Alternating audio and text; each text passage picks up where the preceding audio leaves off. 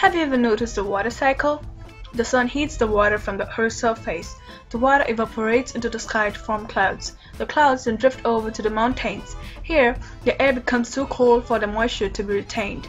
The clouds then condense and rain falls. The water then returns to the land and forms river. The water in the river then run into the lake or sea or ocean. How the cycle causes itself to happen again and again? The cycle is said to be recursive. Now, such methods and functions in computing words which call itself over and over again is called recursive functions, and the process is known as recursion. For example, let us have a method named sum with the return type int, and within the body, let's have the statement return sum a-1. This method keeps calling itself over and over. The process of recursion continues infinitely, and that is why to determine whether recursion needs to break, we put a stopping condition where the recursion stops. So here, we put a stopping condition if a is equal to 0, return 0.